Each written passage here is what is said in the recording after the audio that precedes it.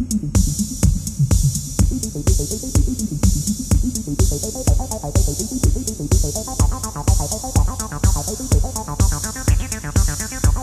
an up-to-date look at the JF-17 Thunder, especially its newest 2025-era developments, status, and global interest. White heavy checkmark. What is JF-17? Quick recap. The JF-17 is a light, single-engine, multi-role fighter co-developed by Pakistan Aeronautical Complex, PAC, and Chengdu Aircraft Corporation, CAC, China. It was originally designed to replace older fighters in Pakistan's inventory, like old Mirages, F-7s, F-5s, with a cost-effective, modern alternative. Wrench Block 3/2025 upgrades and capabilities. The latest version, often called JF-17 Block 3, or JF-17C, has significantly enhanced features compared to earlier variants.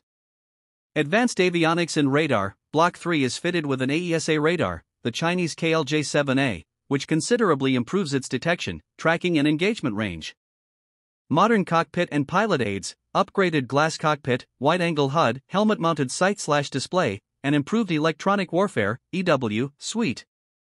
Weapons and payload, capable of carrying a mix of beyond visual range, BVR, missiles, e.g. PL-15, air-to-air, air-to-surface weapons, precision-guided bombs, anti-ship/anti-radiation missiles, making it a true multi-role combat platform.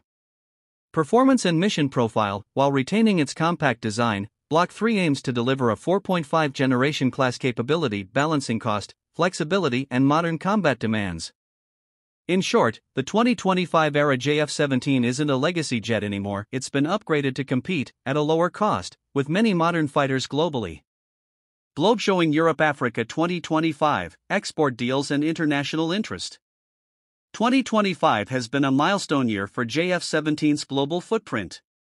At the Dubai Airshow 2025, the Block 3 version was a major attraction, and the government announced a Memorandum of Understanding (MOU) with an unnamed friendly country for procurement of the jet. Multiple countries reportedly expressed interest after public display and promotional efforts. Meanwhile, actual deliveries continue. Azerbaijan.